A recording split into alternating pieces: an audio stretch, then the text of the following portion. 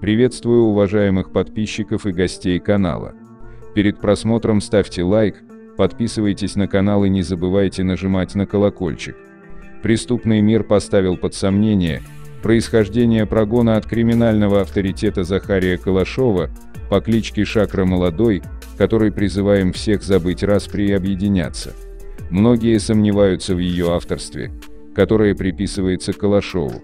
Воззвание опубликовал CrimeTimeRu. Примечательно, что оно напечатано на компьютере, а не написано от руки, как того требуют воровские правила. Никакой подписи под ним не стоит, есть только размытое: «С уважением, ваш брат». О чем вообще эта записка? О том, что воровские традиции переживают кризис. Но в ней больше говорится не о вызовах от государства, а о внутренних распрях. Для того, чтобы понять кризис, в котором находится воровская идея, нужно знать историю ее возникновения, говорит гангстер на пенсии Михаил Орский. Согласно исследованию писателя Михаила Демина, структуру аморфному сообществу дореволюционных бродяг дали те белые офицеры, которые, проиграв гражданскую войну, нашли себя в криминале. И они дали такие постулаты: вор не должен служить в армии, сотрудничать с государством, вступать в партии, работать. Жить вор должен был исключительно преступлениями. Что мы имеем сейчас? От армии легко откосить, в партию вступать никого не заставляет, статью в Уголовный кодекс за тунеядство отменили, не очень понятно, чем тогда вор отличается от невора. Выходит, нужна новая идея. Ну а вражда между авторитетами – это безусловно плохо. И тут важен политический аспект.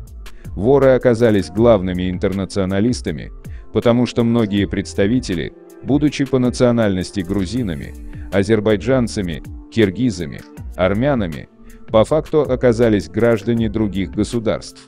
Меж тем другие эксперты считают, что вся эта история с посланием якобы Шакро больше похожа на провокацию.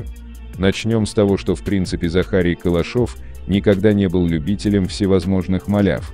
Но главное, он не стал бы писать обращение, отлично понимая, этим он сам себя подводит под новую статью о лидерстве в преступном сообществе. Напомним, что статью 210.1 Уголовный кодекс Российской Федерации ему чудом не вменили, когда он был под следствием по делу о громкой перестрелке на Рочдельской улице из-за активов кафе Elements. В 2018 году ему дали 9 лет и 10 месяцев тюрьмы. Какой смысл ему сейчас рисковать, говорит наш эксперт. Зачем ему новый срок? Тем более, что в принципе подходит время для перережима или УДО. Скорее всего, его просто решили подставить. Теперь это письмо – подвод для шантажа, чтобы он пошел на какую-то сделку. Если откажется, то возбудятся дело по статье 210.1.